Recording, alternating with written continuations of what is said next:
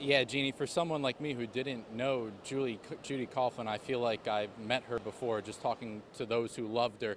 We're here at the beach, and the beach is really Judy Coughlin's happy place. It's where she felt at home. She would bring her grandchildren here.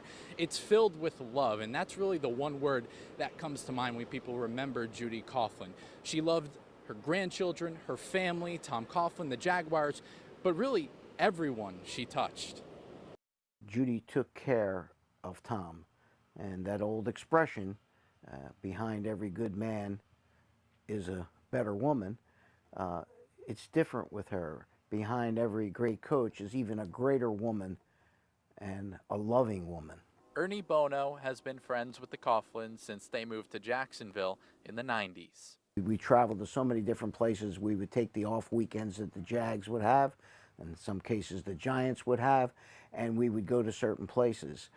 They weren't far away, but Judy organized the whole trip, and she wanted to make sure that Tom had a good time. For 50-plus years, Judy took care of Tom, the kids, and everyone else, even after being diagnosed with a brain disorder that started to eat at her memory.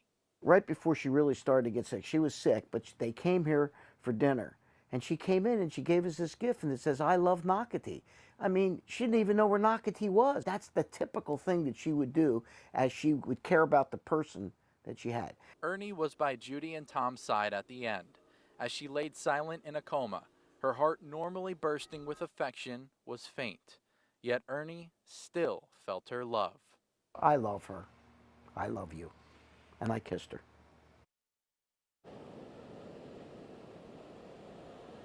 Ernie Bono saying that he was by Judy and Tom Coughlin's side as she passed. He described her loss as a massive void. Judy Coughlin, truly a person who can make a stranger feel like a long-lost friend whenever she touched whoever she touched in this city. We're here at Michler's Beach. Andrew Badillo, First Coast News, on your side.